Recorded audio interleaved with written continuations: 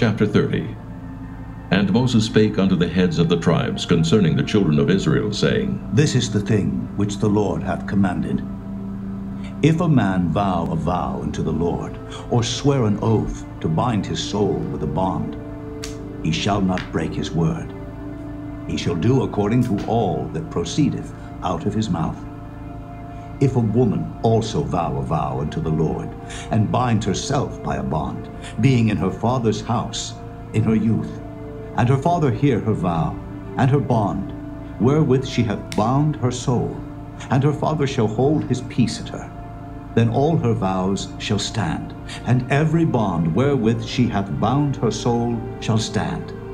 But if her father disallow her in the day that he heareth, not any of her vows, or of her bonds, wherewith she hath bound her soul, shall stand. And the Lord shall forgive her, because her father disallowed her. And if she had at all an husband, when she vowed, or uttered aught out of her lips, wherewith she bound her soul, and her husband heard it, and held his peace at her in the day that he heard it, then her vows shall stand, and her bonds wherewith she bound her soul shall stand.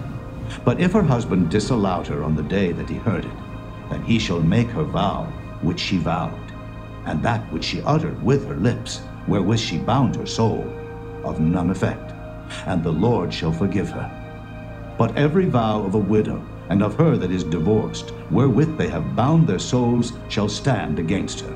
And if she vowed in her husband's house, or bound her soul by a bond with an oath, and her husband heard it, and held his peace at her, and disallowed her not, then all her vows shall stand, and every bond wherewith she bound her soul shall stand. But if her husband hath utterly made them void on the day he heard them, then whatsoever proceeded out of her lips concerning her vows, or concerning the bond of her soul, shall not stand.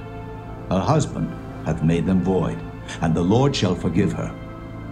Every vow and every binding oath to afflict the soul her husband may establish it, or her husband may make it void. But if her husband altogether hold his peace at her from day to day, then he establisheth all her vows, or all her bonds which are upon her. He confirmeth them, because he held his peace at her in the day that he heard them. But if he shall any ways make them void after that he hath heard them, then he shall bear her iniquity.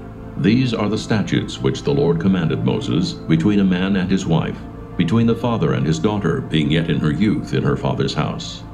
Chapter 31. And the Lord spake unto Moses, saying, Avenge the children of Israel of the Midianites.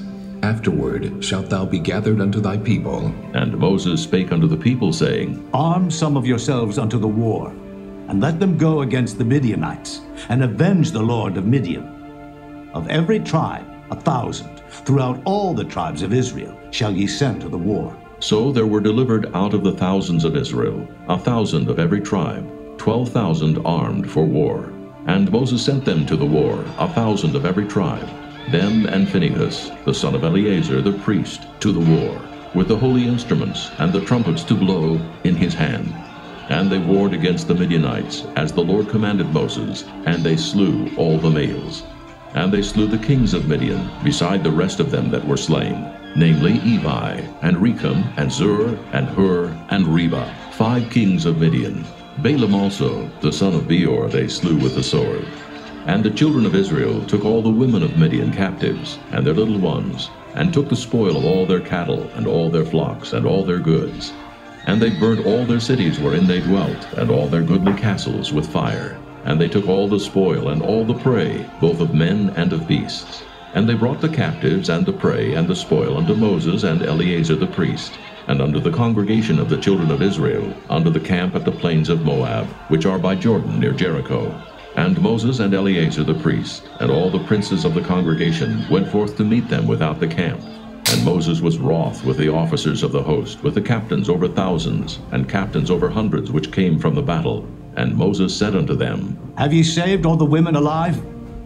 Behold, these caused the children of Israel, through the counsel of Balaam, to commit trespass against the Lord in the matter of Peor. And there was a plague among the congregation of the Lord. Now therefore kill every male among the little ones, and kill every woman that hath known man by lying with him. But all the women children that have not known a man by lying with him, keep alive for yourselves. And do ye abide without the camp 7 days. Whosoever hath killed any person, and whosoever hath touched any slain, purify both yourselves and your captives on the 3rd day, and on the 7th day. And purify all your raiment, and all that is made of skins, and all work of goat's hair, and all things made of wood. And Eleazar the priest said unto the men of war which went to the battle, This is the ordinance of the law which the Lord commanded Moses. Only the gold and the silver, the brass, the iron, the tin, and the lead, everything that may abide the fire, ye shall make it go through the fire, and it shall be clean. Nevertheless it shall be purified with the water of separation. And all that abideth not the fire ye shall make go through the water. And ye shall wash your clothes on the 7th day, and ye shall be clean. And afterward ye shall come into the camp. And the Lord spake unto Moses, saying, Take the sum of the prey that was taken, both of man and of beast, thou and Eleazar the priest, and the chief fathers of the congregation, and divide the prey into 2 parts, between them that took the war upon them, who went out to battle, and between all the congregation. And levy a tribute unto the Lord of the men of war which went out to battle, 1 soul of 500, both of the persons, and of the beeves, and of the asses, and of the sheep. Take it of their half, and give it unto Eleazar the priest for an heave offering of the Lord. And of the children of Israel's half, thou shalt take 1 portion of 50, of the persons, of the beeves, of the asses, and of the flocks of all manner of beasts, and give them unto the Levites, which keep the charge of the tabernacle of the Lord. And Moses and Eleazar the priest did as the Lord commanded Moses. And the booty, being the rest of the prey which the men of war had caught, was 600,000, and 70,000, and 5,000 sheep, and 62,000 beeves, and 61,000 asses, and 32,000 persons in all, of women that had not known man by lying with him. And the half, which was the portion of them that went out to war, was in number 300,000, and 500 sheep. And the Lord's tribute of the sheep was 615, and the beeves were 36,000, of which the Lord's tribute was 12. And the asses were 30,500, of which the Lord's tribute was 61. And the persons were 16,000, of which the Lord's tribute was 32 persons. And Moses gave the tribute, which was the Lord's heave offering, unto Eleazar the priest, as the Lord commanded Moses. And of the children of Israel's half, which Moses divided from the men that warred, now the half that pertained unto the congregation was 300,000, and 30,000, and 7,500 sheep, and 36,000 beeves, and 30,000 asses, and 500, and 16,000 persons. Even of the children of Israel's half, Moses took 1 portion of 50, both of man and of beast, and gave them unto the Levites, which kept the charge of the tabernacle of the Lord, as the Lord commanded Moses. And the officers which were over thousands of the host, the captains of thousands, and captains of hundreds, came near unto Moses. And they said unto Moses, Thy servants have taken the sum of the men of war which are under our charge, and there lacketh not 1 man of us. We have therefore brought an oblation for the Lord, what every man hath gotten, of jewels of gold, chains and bracelets, rings, earrings, and tablets, to make an atonement for our souls before the Lord. And Moses and Eleazar the priest took the gold of them, even all wrought jewels, and all the gold of the offering that they offered up to the Lord, of the captains of thousands, and of the captains of hundreds, was 16,750 shekels. For the men of war had taken spoil every man for himself. And Moses and Eleazar the priest took the gold of the captains of thousands and of hundreds, and brought it into the tabernacle of the congregation, for a memorial for the children of Israel before the Lord. Chapter 32. Now the children of Reuben and the children of Gad had a very great multitude of cattle. And when they saw the land of Jazer and the land of Gilead, that behold, the place was a place for cattle, the children of Gad and the children of Reuben came and spake unto Moses and to Eleazar the priest, and unto the princes of the congregation, saying, Ataroth and Dibon, and Jazer and Nimrah and Heshbon, and Elealeh and Shebam and Nebo and Beon, even the country which the Lord smote before the congregation of Israel, is a land for cattle, and thy servants have cattle. Wherefore, said they, If we have found grace in thy sight, Let this land be given unto thy servants for a possession, and bring us not over Jordan. And Moses said unto the children of Gad and to the children of Reuben, Shall your brethren go to war? And shall ye sit here? And wherefore discourage ye the heart of the children of Israel from going over into the land which the Lord hath given them? Thus did your fathers when I sent them from Kadesh Barnea to see the land. For when they went up into the valley of Eshcol and saw the land, they discouraged the heart of the children of Israel, that they should not go into the land which the Lord had given them. And the Lord's anger was kindled the same time, and he sware, saying, Surely none of the men that came up out of Egypt from 20 years old and upward shall see the land which I swear unto Abraham, unto Isaac, and unto Jacob, because they have not wholly followed me, save Caleb, the son of Jephunneh, the Kenizzite, and Joshua the son of Nun, for they have wholly followed the Lord.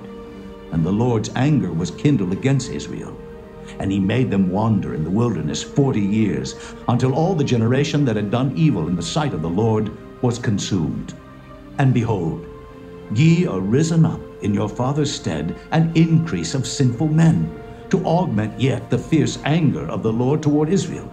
For if ye turn away from after him, he will yet again leave them in the wilderness, and ye shall destroy all this people. And they came near unto him and said, We will build sheepfolds here for our cattle, and cities for our little ones. But we ourselves will go ready armed before the children of Israel, until we have brought them unto their place.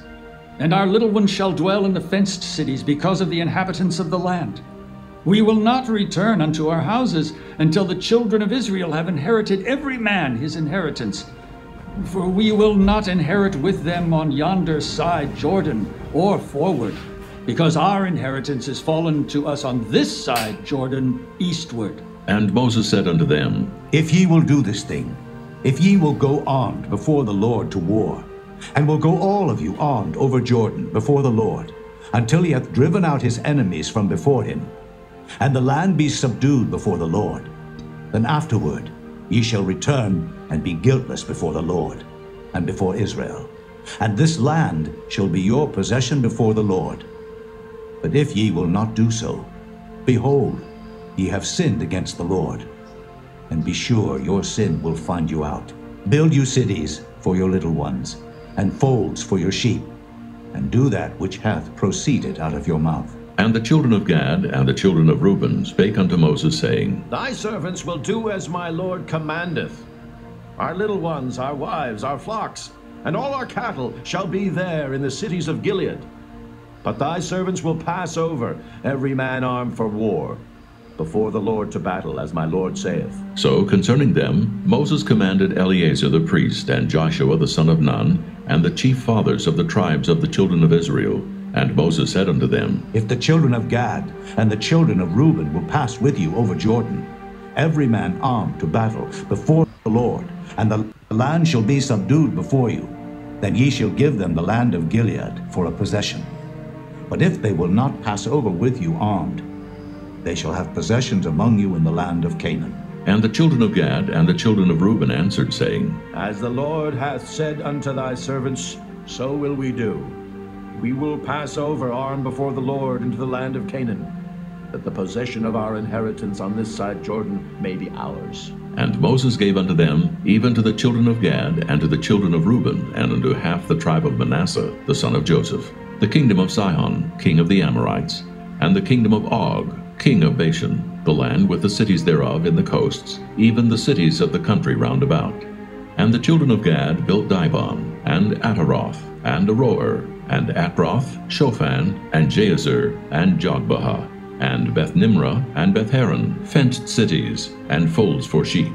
And the children of Reuben built Heshbon, and Elealeh, and Kirjathhaim, and Nebo, and Baal-meon, their names being changed, and Shibmah, and gave other names unto the cities which they builded. And the children of Machir, the son of Manasseh, went to Gilead, and took it, and dispossessed the Amorite which was in it. And Moses gave Gilead unto Machir, the son of Manasseh, and he dwelt therein.